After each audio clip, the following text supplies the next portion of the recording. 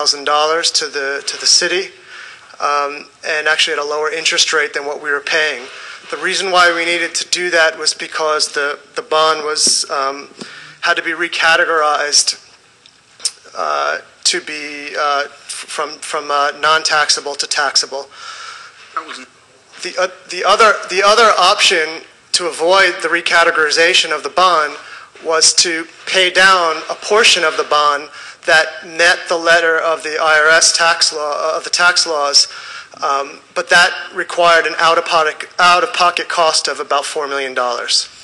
So the deliberation here, and it was a spirited one, was to ask first for a bond approval to refinance the existing bond at a savings of $50,000 and a reduced interest rate, which was, in my opinion, the responsible way to handle an asset that depreciates over time.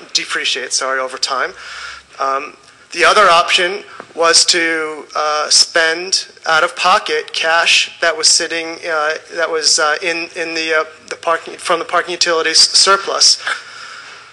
And the choice from the council, and it was a negative choice because there wasn't enough votes to support the bond. There were only 5 votes, not 6. So 4 out of 9 council members voted against what I thought was the responsible choice to refinance the garage with a bond at a lower interest rate. The only alternative then, therefore, was to pay down the existing bond to meet the IRS tax law requirements. And that pay down cost, as I said, about $4 million.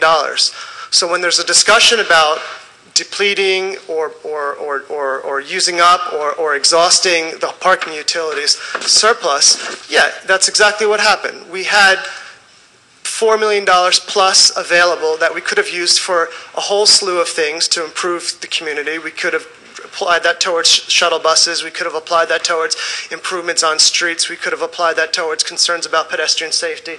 Ms. Hirsch asked about pedestrian improvements and access. That's all types of capital improvements that we could have done this year with that surplus money. But now that money is not available. 4 council persons decided to vote no on the bond request. We had no choice. We had to spend the $4 million out of pocket, and those $4 million in cash is gone now and not able to be used. So to set the record straight, you could use the $4 million to shift it from HPU to the city. That's exactly what the 3.5 anticipated surplus is this year. It doesn't have to be 3.5. It could have been 7.5, or that $4 million could have been. Don't say no, Councilman Occhipinti, because you're wrong, and you don't know. You don't know the answers, and you're just saying what sounds good, but that's not true.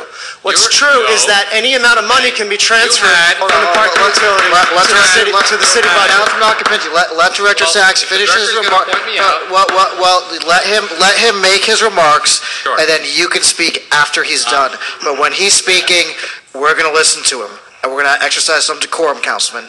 I'm sorry, Director. Yeah. Finish your remarks. Whenever you're finished, we'll take comments from the council.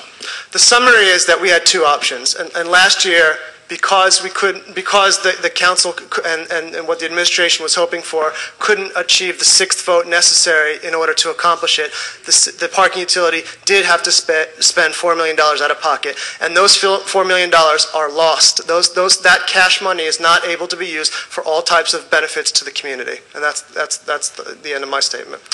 Thank you for the clarification.